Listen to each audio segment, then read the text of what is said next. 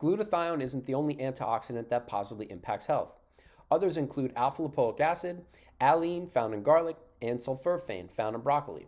Now, the common thread through each of these four antioxidants is that they contain sulfur.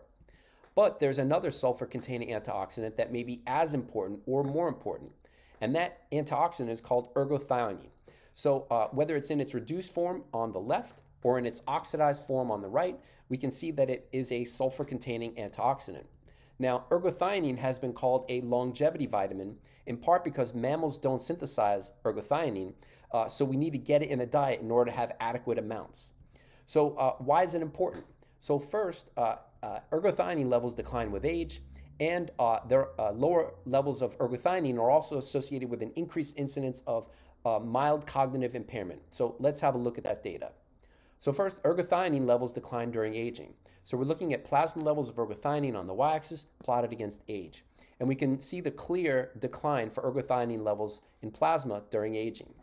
Now, lower ergothioneine is also present in people who have mild cognitive impairment.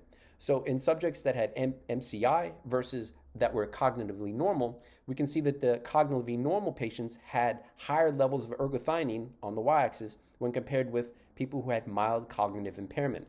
Now, other studies have also shown a similar effect of lower blood levels of ergothioneine being associated with cognitive impairment and also frailty in older adults. And that's what we can see here. So first, starting from with cognition, with cognitively impaired in orange and cognitively normal in yellow, we can see that the cognitively normal people had relatively higher levels of ergothioneine when compared with cognitively impaired subjects. Now, similarly, for frail versus non-frail, we can see that people who were frail had lower levels of blood levels of ergothioneine. Now, beyond associations for ergothioneine with cognitive function and frailty, are blood levels of ergothioneine associated with coronary artery disease, so atherosclerosis, and risk of death from cardiovascular disease and all causes. And that's what we can see here. So the HR is the hazard ratio, and that's risk for the incidence of coronary artery disease in red. And then the two different shades of green are mortality related to CVD, cardiovascular disease, and all-cause mortality in the other shade of green.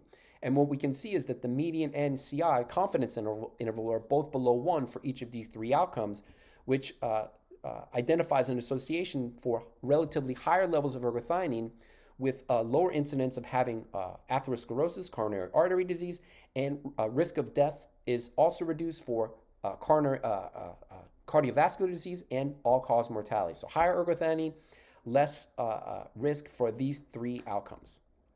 So with that in mind, and when considering that mammals don't produce ergothioneine, can diet impact blood levels of ergothioneine? So first, we need to know which foods contain this antioxidant, ergothioneine. So that's what we're looking at here, ergothioneine on the y-axis in milligrams of ergothioneine per kilogram of food, and that's dry weight of the food. So first we can see that oats and kidney beans contain relatively low amounts, around 2 milligrams per kilogram of these respective foods. Oat bran has about double or a little more than double than oats and kidney beans. And then chicken liver has 10 times more ergothioneine than oat bran. And then tempeh has even more than chicken liver, 201 milligrams per kilogram. But what should be obvious is that the highest amounts of ergothioneine on this chart are for mushrooms. So white button mushrooms and gray oyster mushrooms have 630 milligrams and 1.3 grams of ergothioneine per kilogram of their dry weight. So mushrooms are a rich source of ergothioneine based on this study. Now, another study looked at 15 different species of mushroom, and we can see that 7 of them have over 300 milligrams of ergothioneine per kilogram dry weight, which would again put them at the far right side of the chart. Now, also in that study, they identified decent amounts of ergothioneine in garlic, and also in Mexican asparagus, which is the green asparagus that's normally sold in stores. And the reason I indicated where it's from is because the white asparagus contains significantly lower amounts of ergothioneine, although I didn't indicate it on the chart. So when considering that mushrooms are a rich source of ergothioneine, does mushroom intake correlate with blood levels of ergothioneine? And that's what we can see here, and it does. So we're looking at whole blood levels of ergothioneine on the y-axis, plotted against consumption of mushrooms in terms of times per month, and this is self-reported data. And we can see that people who reported eating more mushrooms had higher blood levels, significantly higher blood levels of ergothioneine. So with that in mind, an obvious question should be, is mushroom intake reduced in the patients that had mild cognitive impairment?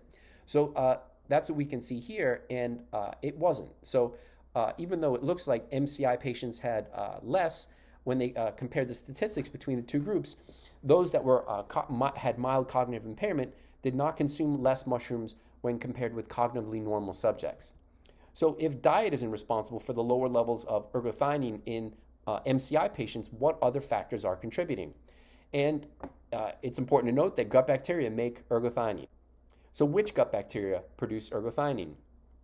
So in this study, they looked at fecal levels of ergothioneine, so the amount of ergothioneine in poo, and then compared it against fecal amounts of the bacterium Lactobacillus reuteri.